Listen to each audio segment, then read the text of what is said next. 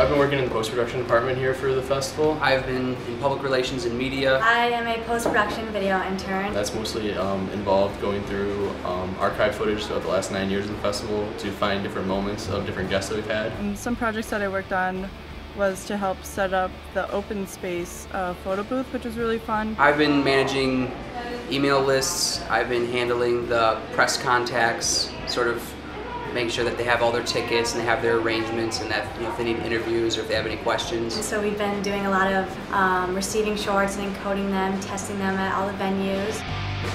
I know that I've definitely learned a lot.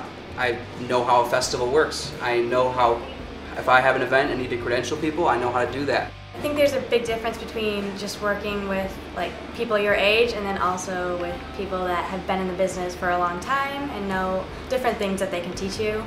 And so it's kind of like being in the real world. It's a good thing that I got college credit for this because you can actually work in the field and learn new things from that. It's definitely interesting to come here and then to collaborate with these people from different schools and then people that are working professionally in the industry and take what we've learned in the classroom and then now apply it to here in a real environment.